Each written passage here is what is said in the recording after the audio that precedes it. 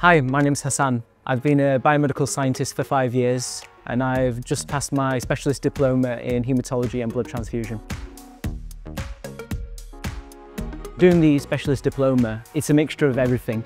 The questions and the knowledge you're learning, it is very practical. It's things that you are going to apply as a biomedical scientist on a daily basis. It's been really nice to have support from our seniors and our managers pushing the next generation of biomedical scientists to get this specialist knowledge. It's important that your lab is IBMS approved. I think it's acknowledgement that the work I'm aiming for is of a really high standard, and it kind of gives me that confidence and reassurance that there's good training going on and I can really push my knowledge learning. Doing the IBMS Specialist Diploma, for me it was a no-brainer.